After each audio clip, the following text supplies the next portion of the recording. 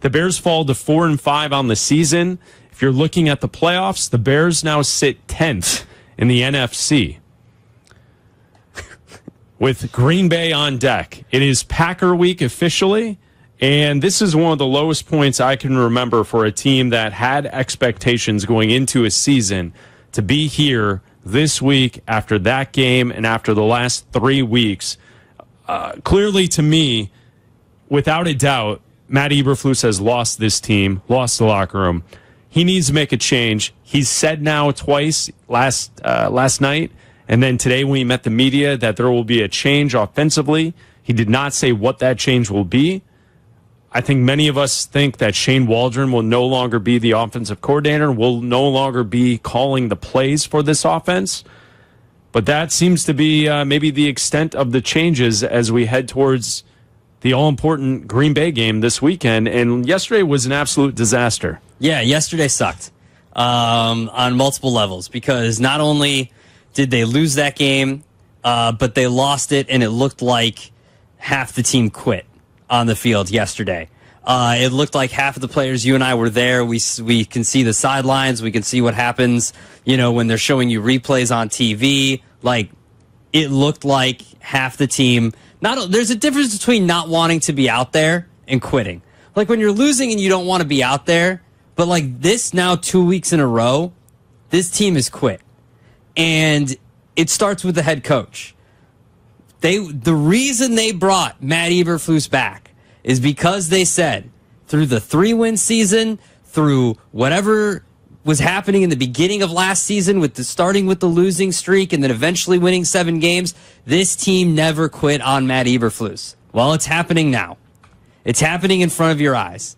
And giving up 19 points to one of the worst offenses in the NFL and only scoring, how hard it is to only score 3 points? Like, to not even get the garbage pity touchdown at the end of the game. Like, it's so hard to only score 3 points in an NFL game. Just view it in the context of watching Sunday Night Football last night. You had dueling kickers kicking and attempting 58-yard field goals.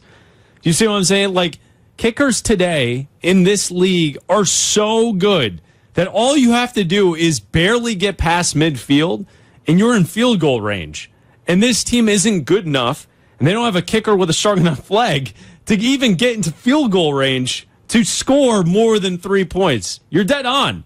It's crazy in this era of NFL football to score 3 points in a game against a defense that you faced last weekend. One of the worst defenses in the entire league. Mm-hmm. And you only were able to come up with 3 points. I mentioned to Waddle and Sylvie how annoyed I was in the second half. The Bears get the football to start the second half, and they go punt, 3 and out. The next time they touch the ball, they get 1 first down. They hold the ball for 6 plays and punt.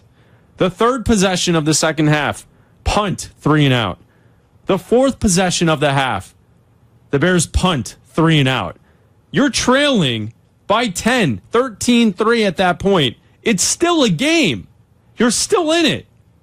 And you punt the ball 3 and out 3 separate times, and you get 1 first down in your first 4 possessions of the second half. And off of that final punt, that fourth possession, it was a 4th and 16 at the Bears 3. All they did was move backwards. There were 13:46 left in the fourth quarter. The game was 13-3.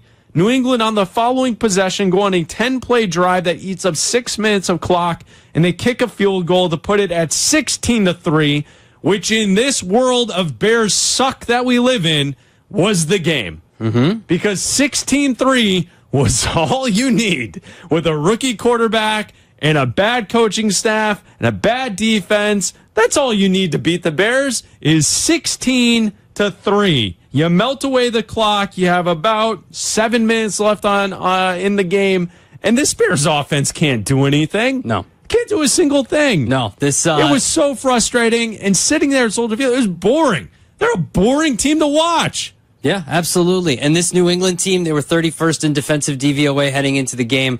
They were bottom 5 in sack percentage and pressure percentage. Like, this was set up that even with your injuries at tackle, should be able to. But you saw every problem. Like, everything that's wrong with the Bears was on display yesterday, from the quarterback not being ready, the team not being ready to start the game, the weapons not being able to create separation, the offensive line giving up 9 sacks to and some of them are Caleb's fault. I would say about 50-50, right? They're not all Caleb's fault. They're not all the offensive line's fault. And then on your defense,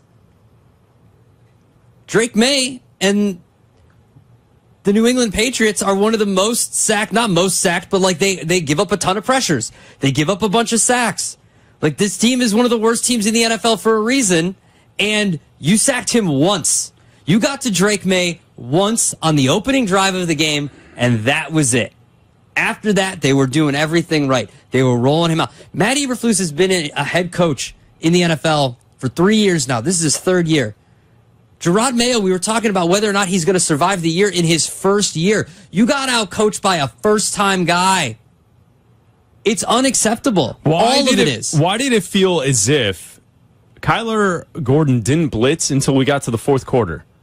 Yeah. Have you ever noticed that with Matt Eberflus, that this defense sits back and waits and waits and waits and sits back and waits and is super conservative and sits back and wait.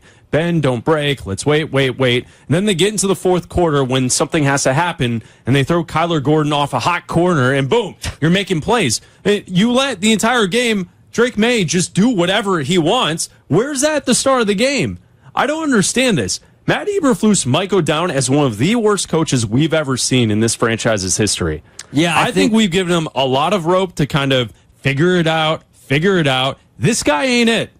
He ain't it. No, he's not. At any level. He's not. And let me ask this. Someone up there at House Hall should ask Matt Eberflus, how would you defend your own offense? Would he send people after Caleb Williams in this offensive line? Yeah. I don't think so. I think he would just wait, sit back, wait. Okay, let's see how it is in the 4th. Let's play complimentary football. Let's get on the grass. The whole thing. Would you go after a quarterback like Caleb Williams with an offensive line that can't protect him? I don't think he would. Just wait. He doesn't do that stuff until he gets to the dire straits at the end of the game. Just wait. I don't know if it's going to happen this week against the Packers. I haven't looked into their numbers as like pressure percentage and sack percentage, but I do know the Vikings have the #1 defense in the NFL. Do you understand what I'm saying there, Yeah. though? Like, would Eberflus even know how to attack an offense? No, you know why? What they're running? Because I'm not saying that the Patriots are running the same offense, but the Patriots have the same recipe. You've got a young quarterback, inexperienced. What do? You they're rattle him. Taking care of him, though. Yeah, absolutely. They were taking care of their quarterback. They couldn't get to him. And if you want Caleb Williams